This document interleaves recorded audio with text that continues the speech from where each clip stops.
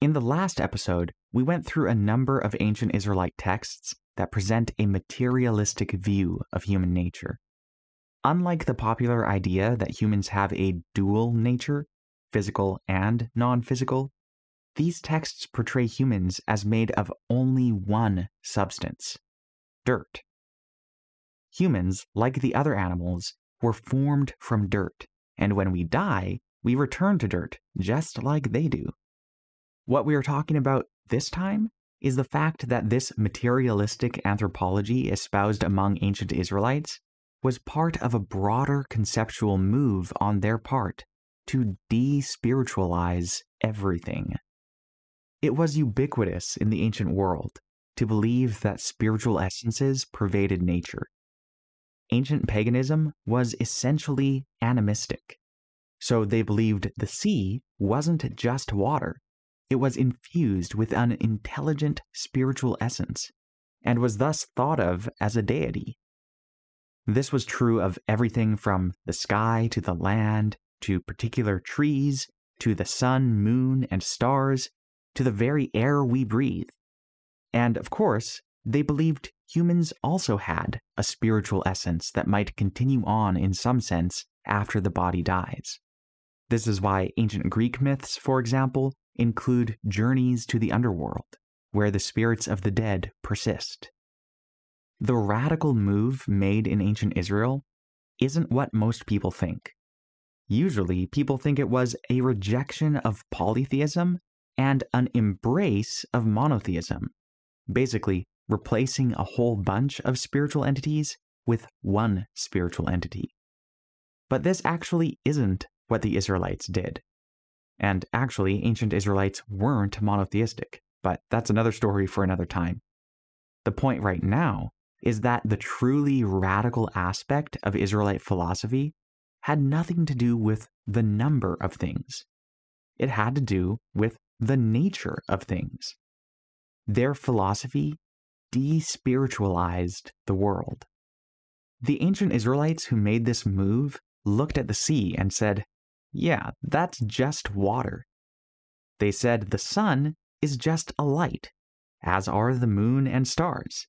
The sky, to them, was just a beaten sheet.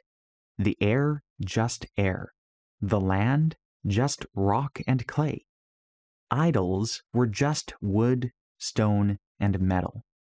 And humans were mammals among mammals, formations of dirt capable of breathing, walking, thinking, and talking. Going through every instance of Israelite despiritualization would be a massive project. But here I'll mention a couple examples. First, the major parts of the world as experienced by all people: land and sky. In ancient Egypt, the sky was regarded as a goddess named Nut. The earth was a god named Geb, and the air between them was another god named Shu. I'll include an image of a hieroglyph depicting them in the blog post for this episode, and of course you can get to it using the link in the description. A text known as Coffin text spell 78 describes them like this. The Ba or soul of Shu is speaking. Quote, "I am the Ba of Shu, to whom was given Nut atop him, and Geb under his feet.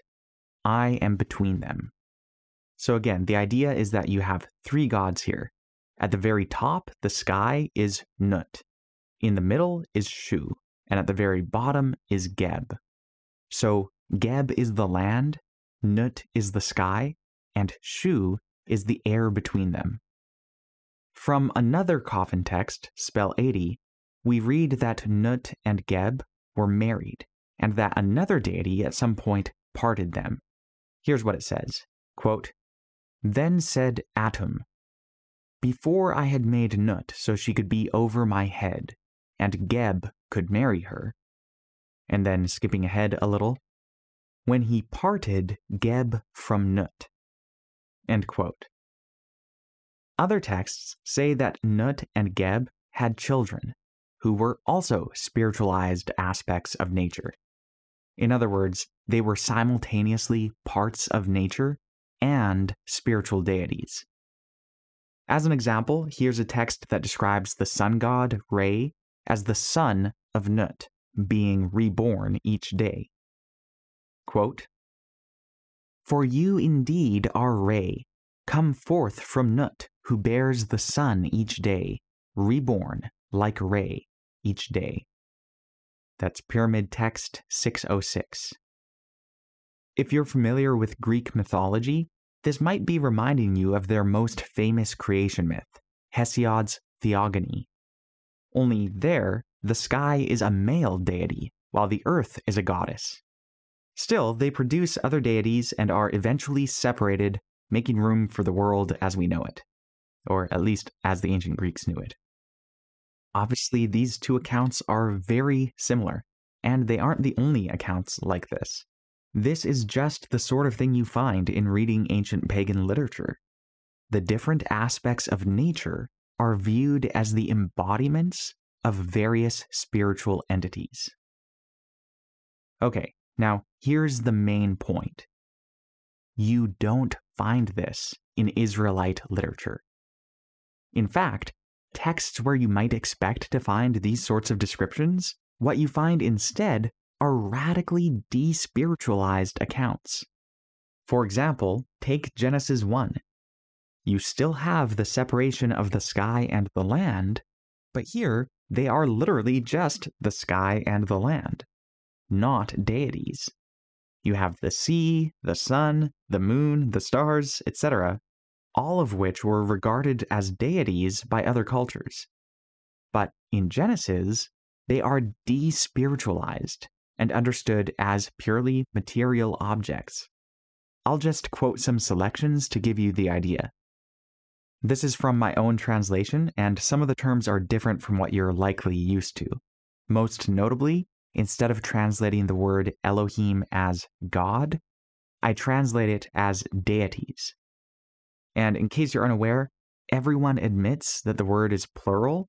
People just have reasons for still translating it as singular God, but I don't think those reasons are convincing, and I think there are very good reasons for translating it as deities, but we just don't have time to get into that right now.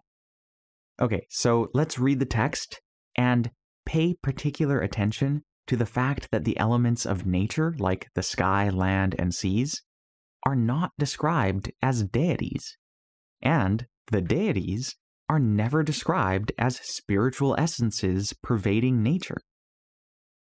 Okay, here we go, and remember, I'm just quoting selections.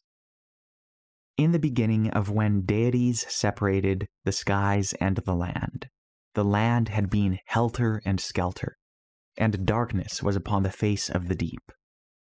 And the deities said, "Let's have a beaten sheet in the midst of the waters." And the deities did the beaten sheet. And the deities called the beaten sheet skies. And the deities said, "Let the waters from beneath the skies be collected to one place, and let the dry ground be seen." And it was so.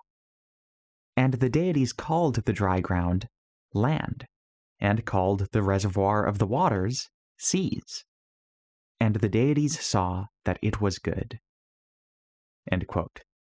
Again, that's just selections from Genesis 1 verses 1 to 10 from Not a Bible Translation. Alright, I hope you can see how different that is from Egyptian and Greek accounts. This despiritualization really set Israelites apart.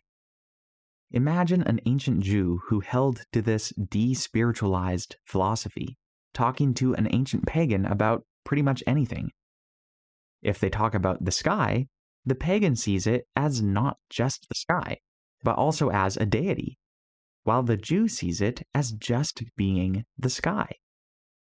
And it's the same deal if they were to talk about the sun, the sea, the land, the air, and the list goes on and on. While pagans thought there were deities in every natural body, Jews thought there were deities in none of those natural bodies. This is probably why Jews, and later Christians, were regarded by some pagans as atheists, You can read examples of this in Josephus's book Against Apion, Book 2, Section 148, and also The Martyrdom of Polycarp, Chapter 3, Verse 2, and Chapter 9, Verse 2. Okay, I had hoped to spend a few minutes talking about idolatry, but we just don't have time. That said, I recommend looking up something called the opening of the mouth ceremony, or you could look up the mouth-washing ceremony, or just really anything related to ancient idolatry, and then comparing that to texts like Psalm 115 or Isaiah 44 verses 9 to 20.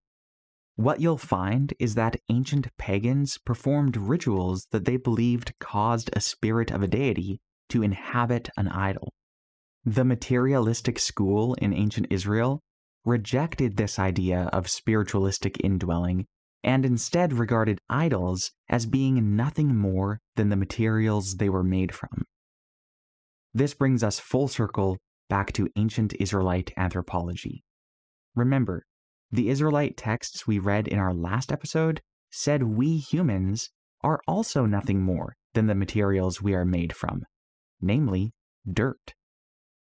From this episode, I hope you can now see that this materialistic anthropology is just one part of a much broader project in ancient Israel, promoting a materialistic worldview wherein all things are despiritualized and regarded as being purely material.